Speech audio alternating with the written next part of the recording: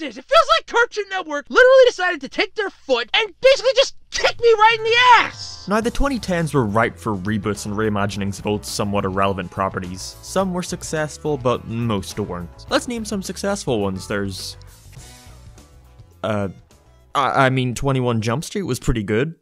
There's bound to be more. But while this does apply to plenty of TV shows and movies, there are also a ton of video game series that got their time to shine once more. We had the Crash remakes, years after the franchise was presumed dead after a crappy reboot. Then came Spyro, who was also presumed dead after a crappy reboot. And suddenly every gaming franchise from the 90s and 2000s was like, oh jeez man, is it safe to come back now? And in the 2010s we got a reimagining of a classic gaming franchise that had long lost relevancy, in an attempt to reach out to a wider market, focusing on kids, that gave the characters a slight redesign and dropped them into a new world with different characters and lore, and was released alongside a TV show. It was called Sonic Boom. Oh no, sorry, I mean it was called Pac-Man and the Ghostly Adventure. Oh no, sorry, my bad, it was called... whatever, I can't think of any more. You know it's Mega Man Fully Charged. Someone liked Mega Man. Mega Man. I know I said this in my Ghostly Adventures video, but why was this trend in particular so popular in the 2010s? I get that reworking how characters look can lead to a lot more eyes seeing your product, you know, it makes for a way more interesting Kotaku title. But most of the time this intrigue is short-lived when the hardcore fans realize that things were changed just enough to annoy them, and now nobody wants to give your show a chance. And of course this happened with the Blue Bomber. After years of a dry new Mega Man content that wasn't Smash Bros, fans were finally getting their first look at something brand new, and it's... this. Yeah, I can't blame them. I initially thought Capcom did this as a reaction to the spike in interest Mega Man was getting from the success of the Mighty No. 9 Kickstarter. Remember this thing and how it was going to be this massive, amazing continuation of the Mega Man legacy? Considering it had a planned CGI TV show too made me feel Capcom wanted to try beat them to the punch, meaning this is more of a rush job than anything. But it turns out to just be a coincidence. The show was part of Capcom's broader roadmap to further expand the franchise to new audiences, which involved games, which eventually became Mega Man 11, a live-action movie, and the topic of today's video, Mega Man Fully Charged. Like I mentioned before, right off the bat this show was not seen in a very positive light, when all we knew about it was this single image of the titular character's redesign. It just screams someone taking a perfectly simple cartoon and trying to westernize it with so many unnecessary details. But I don't think it's fair to judge the show just based off that. It stars Aika Light. Akai? Just your regular robot boy living his best life in Silicon City, where robots and humans coexist in peace. He lives with his dad, Dr. Light, and human sister Suna, but little does his father know that by day he might be a normal old schoolboy who is also a robot, but by night he turns into the protector and hero of Silicon City, Mega Man. Until it's revealed that his dad knew the whole time. Spoilers, I guess. He's able to transform into Mega Man through the use of his friend Mega Mini, who jumps into his helmet and pilots it to help Aki with whatever problem he finds himself in. Yeah, this is a dumb idea. I think they wanted to try have a small, cute, marketable character that they could make into figures and plushes, but this really wasn't the way to go about it. Since he's stuck in Aki's head most of the time, he can't really interact with the outside world or talk to other characters. So most of the time he's on screen, it's either to give exposition or to just act like a reaction channel and give light comments on whatever is going on. Dr. Light acts basically the same to his original counterpart. At least from what I could tell, I don't know all the ins and outs of the Mega Man lore. He's still a scientist and the one who built Mega Man. The only thing I think they changed was how in the games he built the Robot Masters, or at least some of them. But in this show he's just a supporter for the relations between humans and robots. I don't get why they decided to make Suna, a full-on human, but it doesn't really come up much to matter. She knows about Aki's double life and helps him out on missions occasionally, with her being the brains and using gadgets to help out. I actually kind of prefer this to Roll, at least how she was in the 80s cartoon with her signature weapon, a vacuum cleaner. Stay classy, 80s. Yeah, we're out of here. Whoa, where are you going? With you. Not a chance, Fancy Pants. I don't need any girl robots getting in my way. Again, in the 80s show, they really didn't know how to write for a girl, so she just spends most of the series going, Mega Man, Mega Man! Shut the f*** up.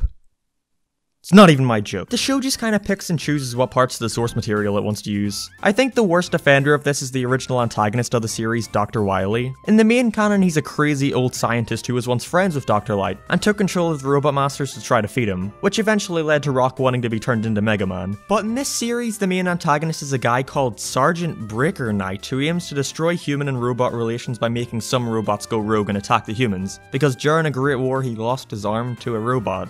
great reasoning. I actually don't mind this shift in antagonists, although there's really nothing stopping him from just being Dr. Wily. But I think it's able to give each of the robot masters more independence. They don't always have to be controlled by another source, you know? Like, for example, Woodman is introduced as a bad guy, but at the end of the episode he realizes the error of his ways and goes back to being good. It makes for more interesting characters and not just enemy fodder. But what happened to Dr. Wily? Well, he's still here.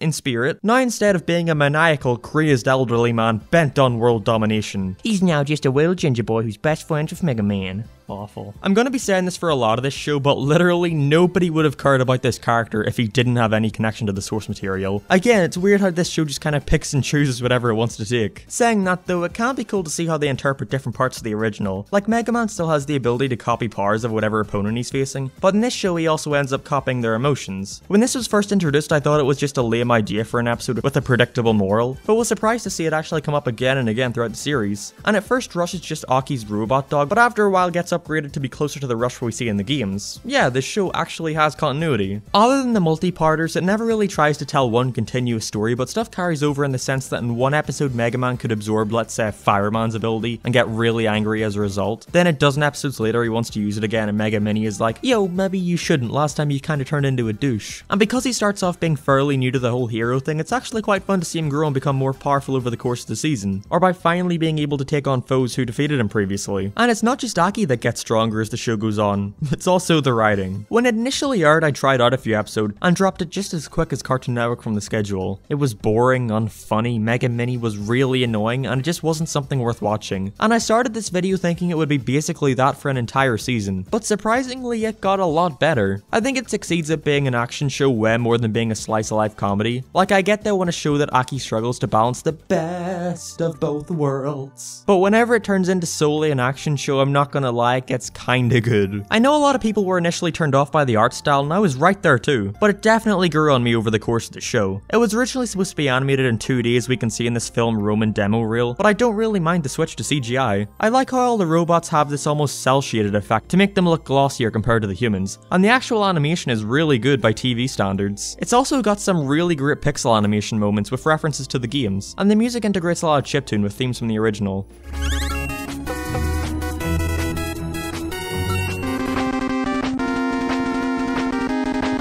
The only issue is the characters can't emote for their life. Honestly, my biggest issue isn't even an animation thing, it's more the art style. I can get behind a lot of these redesigns. I think Dr. Lights is fine, Mega Man's grew on me after a while, but most of the robot masters look horrible now, especially Cutman and Woodman. It's just...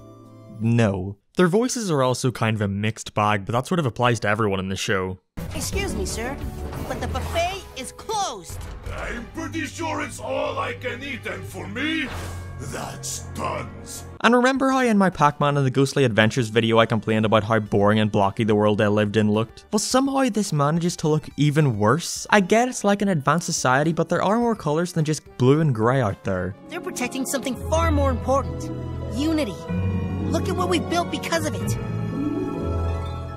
The season finale really does a good job at tying all these good aspects of the show together. It really did get better over time. We get to see Mega Man and his family take on all the robot masters at once in a pretty cool action scene. And it ends with a major reveal that I'm not going to spoil since I feel people should go watch it for themselves. Who am I kidding? Nobody's going to watch this. It ends with the big reveal that Sergeant Breaker Knight's sidekick was actually Aki's missing brother the whole time.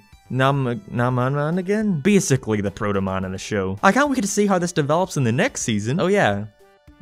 Sadly, the show never managed to find its footing with low ratings and negative reviews, and was quickly cancelled almost as soon as it started, despite a second season being planned, and apparently a fair way through the concepting stages. It wasn't solely due to ratings, there was also some disagreements between the studio and the people financing the show, but the ratings surely didn't help. And it's a shame because I think behind the bizarre take on this pre-existing IP, there's a fairly decent show here that I think more people would have been a lot more open to if it weren't connected with the Mega Man brand. That is, if they could even stay awake to watch it. Cartoon Network sure seems to like it when their brand new shows fail, or else they wouldn't keep airing them in the middle of the morning. Apparently it was meant to originally air on Disney XD, but then they backed out due to their universal backlash of the teaser image, which I can understand on their part somewhat, but why change the design at all if it did nothing but hinder its reputation? Overall, while not the best thing in the world, I think Mega Man Fully Charged is an alright show that you should go and watch for yourself. It's definitely the best Mega Man show, which I know isn't saying much, but it's alright, trust me. You can help me become ruler of the world.